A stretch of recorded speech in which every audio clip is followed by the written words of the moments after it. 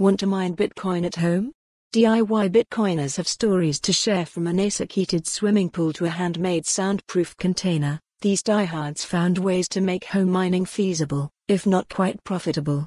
Crypto has become institutionalized, from mainstream finance firms placing bets on this once underground industry to big mining companies building industrial-scale coin-churning facilities. But what if you're an old-school cypherpunk who believes that you're not really in crypto unless you mine your own coins?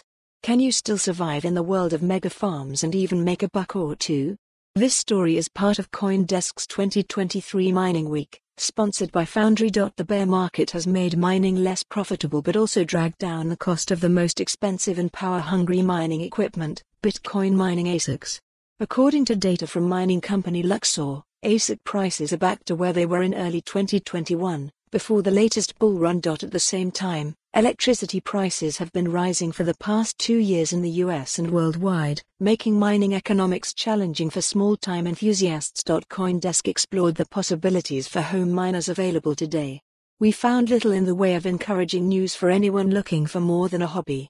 It's clear after speaking to some home miners that it's hard to make money in this market, and is likely to remain a niche even in another bull run. Sucking it up. Garrett Casada, who runs a home building company in Texas, is also a proud owner of Suck It Up. Follow the URL for the full article. For more on this story, visit the news article link.